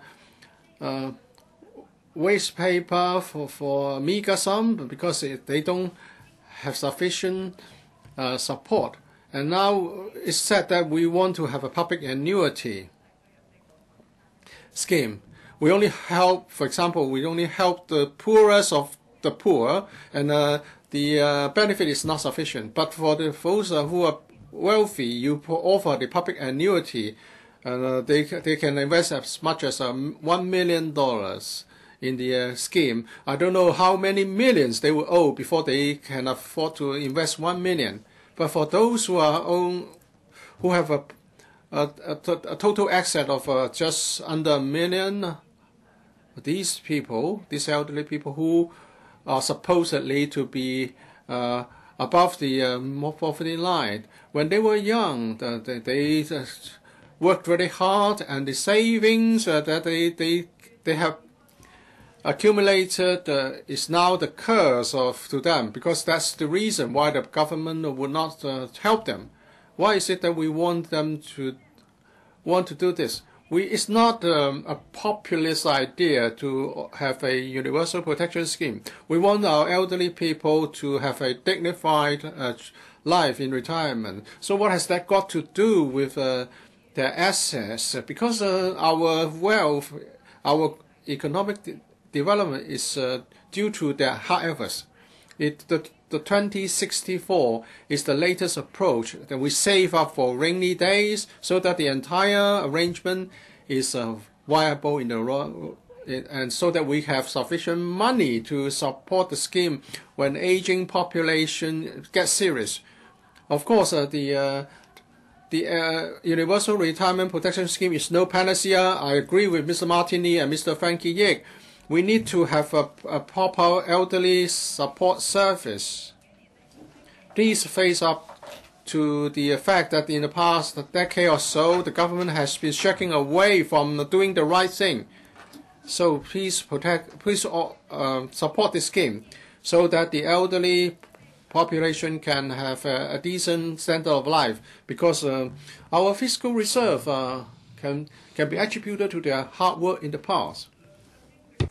Mr. Ray Chen, the C.Y. Leung administration is good at praising himself, and if there is anything good, this is the old age living allowance.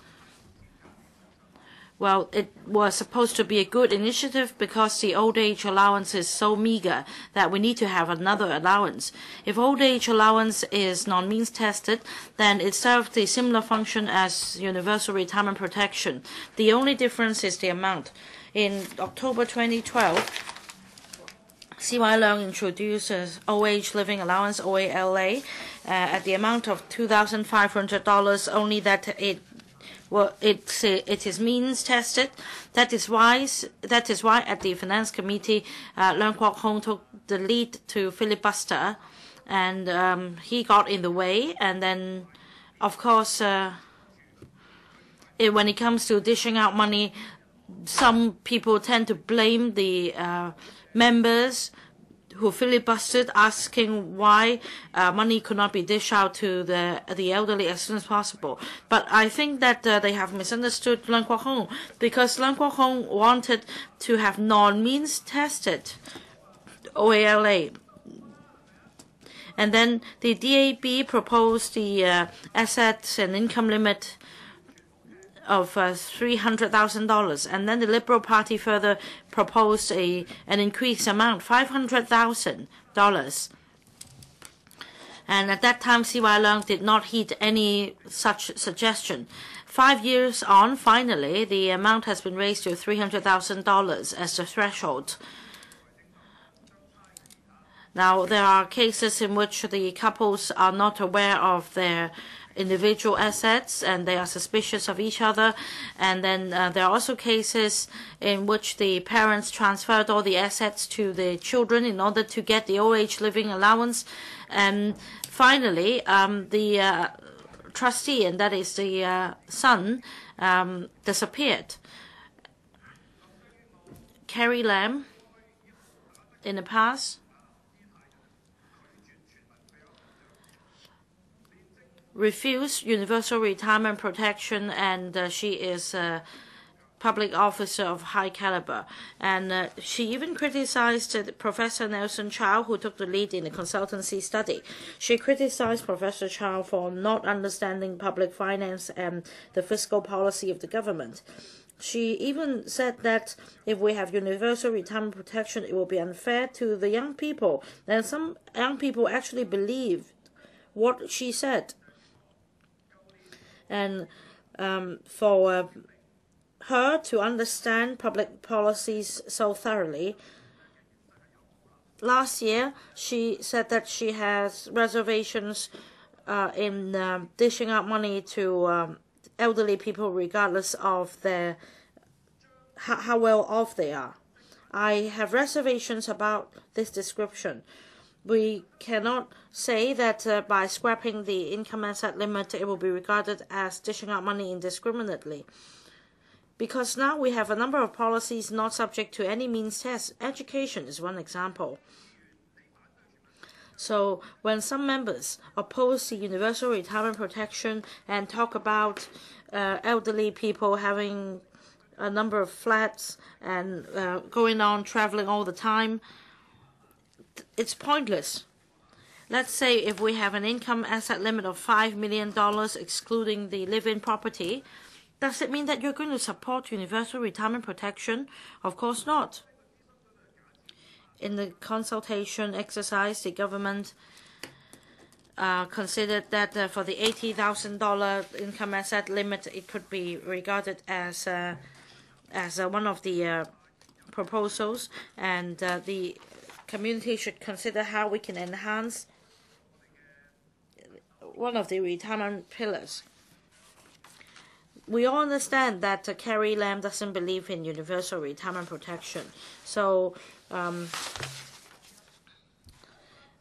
it is pointless to pursue this, but I find it really disheartening because yesterday we had a group of elderly people staging a protest outside LegCo, and they were supposed to submit this letter to Carrie Lam.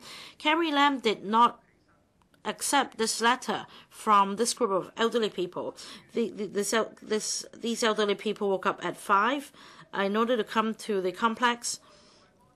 And what they want is not something for themselves only. They're thinking for the future generations. They said that assurance should be given to future generations, because by the time it is implemented, they might have passed away. And yet the chief executive didn't even receive the letters. Well, the people power is of the view that instead of continuing with this bickering, in the short term, we should increase the amount to $3,000 or $3,500 for the old age living allowance, and we should also scrap the means test. Old age allowance requirement is that the Hong Kong resident should be at least 70 years old and having resided in Hong Kong for at least 7 years, and it is non-means tested. For all universal retirement protection proposals submitted by the or discussed by the community at present, the age threshold is set at $65 with the amount $3,000 or $3,500. One universal feature is that it is not means tested, and Professor Nelson Chow also agrees with the idea. He said that it is quite pointless to discuss further contributions from employers.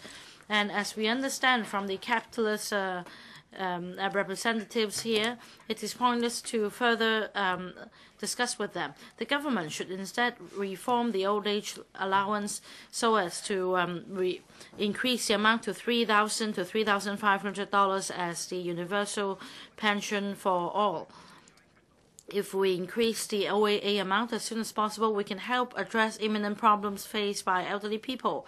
We're not talking about universal retirement protection. It's not protection as such. We're only talking about making up for something to compensate, just to help them meet their living expenses. I so submit. Mr. Jeremy Tam. Thank you, Madam Deputy. It's not a new topic for us. Every year, we have been discussing the same topic in this council. Hong Kong's having an aging population. By 2040. Every 1 out of 3 people in Hong Kong would be an elderly person, and elderly people living in poverty has continued to increase. The ratio has increased from 27.1% in 2009 to 31.8% of the total population in 2015. There is a lack of a holistic plan when it comes to universal retirement protection. According to research on the way forward for Hong Kong retirement protection conducted by the Hong Kong University School of Social Science,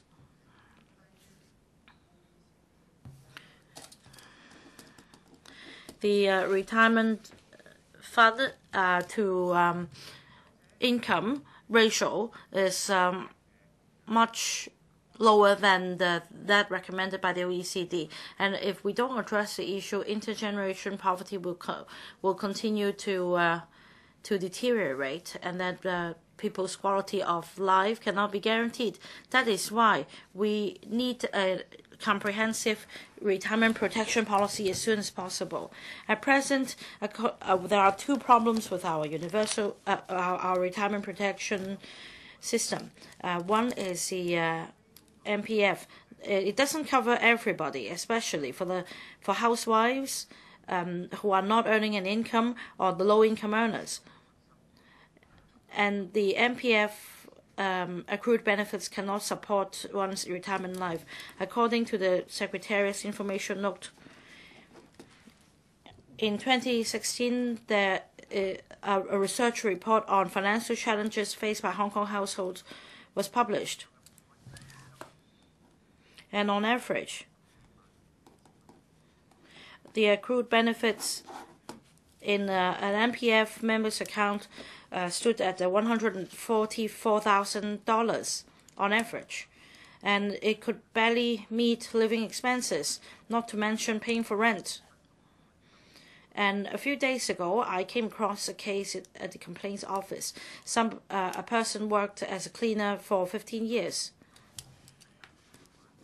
In the end, the cleaner only received $50,000 as retirement money.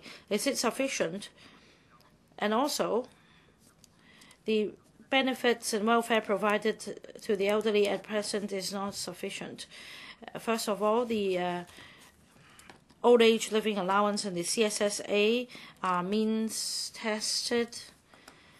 And for CSSA, it is a label for many elderly people, and they are reluctant to apply for CSSA. A few weeks ago,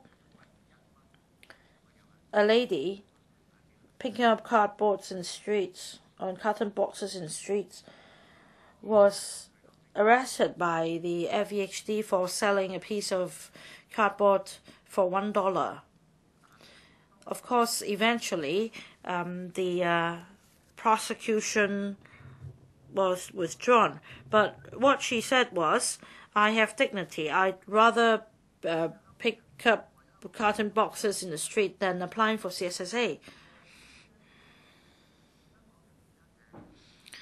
And as mentioned by many members already, the fiscal reserve that we enjoy nowadays is the wealth created by the last generation. For these elderly people earning meager income, for the sake of their dignity, they are reluctant in applying for CSSA. They'd rather pick up cardboards and carton boxes in the streets. I respect them, but does it mean that the government can just sit on their hands? I don't think we agree. Coming back to the research report I mentioned, for a retired couple, the household expenses ranges from $6,000 to $38,000. As for the CCPI, Comprehensive Consumer Price Index, for many years it continues to be on the rise. If there aren't sufficient savings for retirees, how can we ask Hong Kong people to live on the meager old age? Because for the higher rate old age allowance, this is the only non-means tested subsidy for the elderly people. And for elderly people above the age of 70, they get $1,325 a month. Now, according to Professor Chow, we should consider the comprehensive need of the elderly. We want elderly people to have sufficient money to cover their living expenses, and we also want to give elderly people a sense of security. And according to the professor, universal retirement protection under his suggestion can allow each elderly person above the age of 65 to have $3,500 a month. And according to that scheme, applicants can apply on a voluntary basis. Those who do not need the subsidy can decide not to apply. And we can also ensure that those who don't need the retirement protection will not be given the subsidy indiscriminately. Well, as for the government's attitude, on the one hand, the government says that this is too much as long-term commitment. On the other hand, the government dishes out money for white elephant projects. What about the $50 billion reserved for retirement protection? The government should not demonize any retirement protection proposals. The government should adopt the scholars' proposal. Dr. Pierre Chan. Thank you, Madam Deputy. I thank Mr. Leung Kwok-hung for moving the motion on establishing a universal retirement protection system and also amendments to abolish the offsetting mechanism. Well, the administration talk about universal retirement protection, but they only stay on a consultation stage. Mrs. Lam at that time was the CS4A, commissioned Professor Nelson Chow to conduct a feasibility study on universal retirement protection. And at that time, the professor's research findings is not in favor of the administration. So Mrs. Lam said that it is not correct. And Professor Chow realized that the administration's intent is not to have the universal retirement protection, not really to look at the feasibility of a universal retirement protection. Actually, back in 1999, there was another report. It was an academic research, and it's estimated the amount to be spent before 2016. It's very clearly stated in this report, which is the Harvard report. In the end, the administration did not adopt the Harvard report because they did not like the findings because of money. So that is the same. When the administration carry out surveys of projections of 10 years, 15 years, you only have to look at how they treat past researchers. C.Y. Leung's government said in no uncertain terms that there will be universal retirement protection. However, Mrs. Carrie Lam pronounced the death of universal retirement protection not long afterwards. No one knows what happened. Well, surely it is not implementation of universal retirement protection according to C.Y. Leung's manifesto. Professor Chow is a conservative scholar, if you can call him that. He made a proposal which is a demo grant proposal similar to universal retirement protection because he genuinely cares about poor elderly people and he would like to improve their standard of living. Compared to our officials or some legislators, you can see that his sincerity is very different. In the end, the administration decided to use the existing approach. They keep means testers, elderly CSSA and OALA. They only propose to add an additional higher tier of assistance whilst excluding the universal retirement protection and the demo grant proposal proposed by Professor Chow. The latter involves non-means tested schemes. It shows us how much the administration cares about our elderly citizens. A number of members have said that they have dignity. They don't want to go through means test. They don't want to receive benefit when they are old. They'd rather be self-reliant. Or you can offer them 1,325 old age allowance, which is non-means tested. They will top it up with their savings to make ends meet. Professor Chow said that those who are not eligible or those who are reluctant to apply for CSSA amounts to tens of thousands. We have a widening wealth gap.